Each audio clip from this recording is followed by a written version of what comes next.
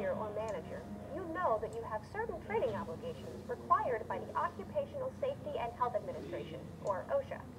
In this course, I'm going to guide you through the current OSHA hazard communication training requirements, so you can be sure your workplace is compliant.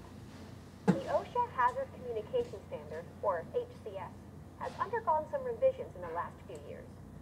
OSHA phased in these revisions between 2013 and 2016. If you're unsure about how the revisions impact your work, I recommend checking out the other hazard communication courses in this series. And before we dig into the training aspects of the revised standard, I want to mention that this course provides insight into federal compliance obligations. However, if you're responsible for ensuring your company's compliance, I highly recommend reading the full OSHA Hazard Communication Standard, reaching out to OSHA representatives, and making sure you are aware and implementing any state or local laws. Now, let's talk about hazard communication training. To begin with, you must fully inform your employees regarding the general requirements of the Hazard Communication Standard, where they might be exposed to hazardous chemicals in the workplace, and how they can access the Workplace Hazard Communication Program. This is just basic information, but it should be covered for every new hire, and I recommend sending biannual reminders to veterans. Be sure to document the times you've shared this information, just in case you ever need to prove that you've informed your team.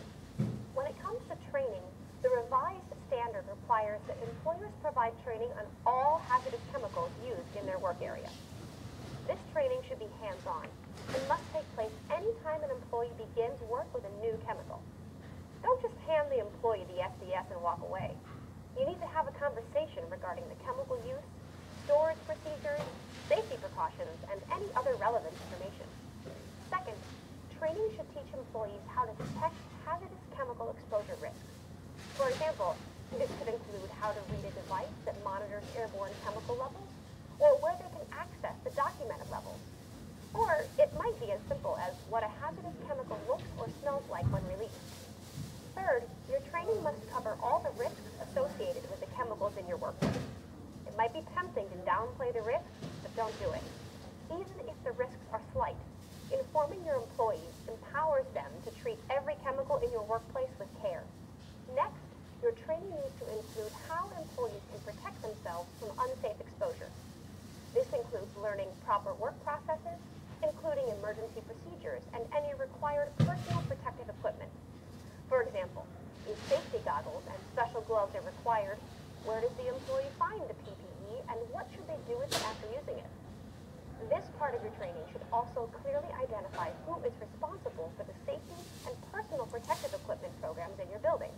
Your employees should always know who they can go to with questions.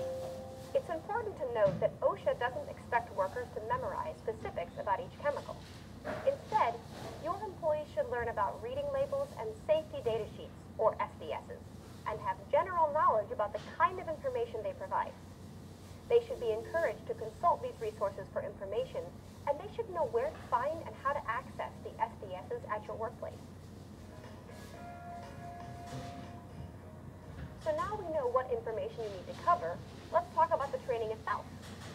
First, the standard is pretty clear about one thing. The training must be easy to understand for all employees. In other words, you can't provide complicated materials written in college-level English. It's your job to ensure that the training is accessible and hopefully interesting. The standard also addresses language.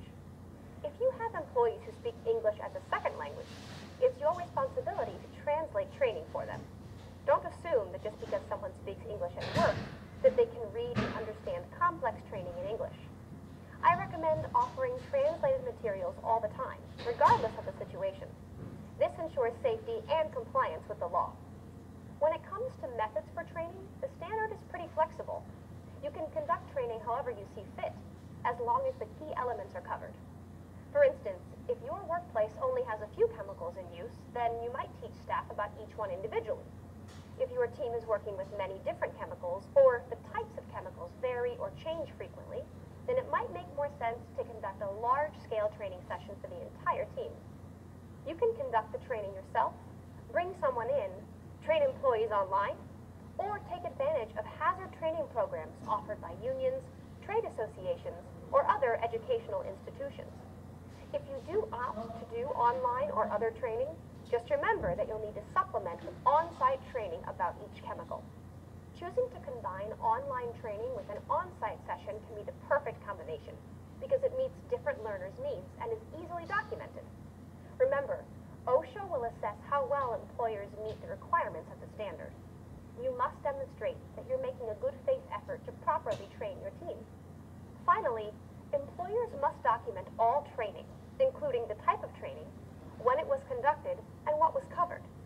Documenting can certainly be a challenge, so I highly recommend creating internal documentation processes.